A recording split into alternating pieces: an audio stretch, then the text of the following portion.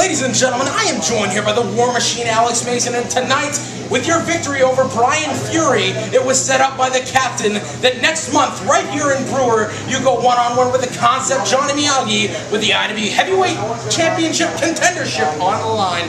Now, you've beaten him once, he's pinned your shoulders to the mat once too. It's the rubber match with the contendership on the line. Now, what are your thoughts going into this huge match? Oh man, this is going to be an amazing blow-off, I'm telling you right now. Johnny Miyagi, you're one of the absolute best on the roster. I found that out firsthand. Now, when I first came back in 2014, me and you had a one-on-one match. Of course, you got the best of me. Round 2, I got the best of you.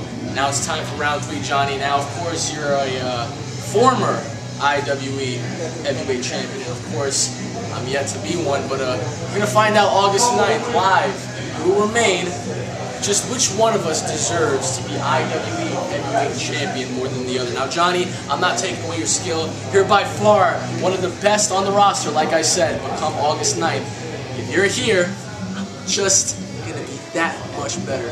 Johnny Miyagi, it's going to come down to a hair. I know that for an absolute fact. Randy, you're going to know that as well. All of you watching this right now are going to find out firsthand.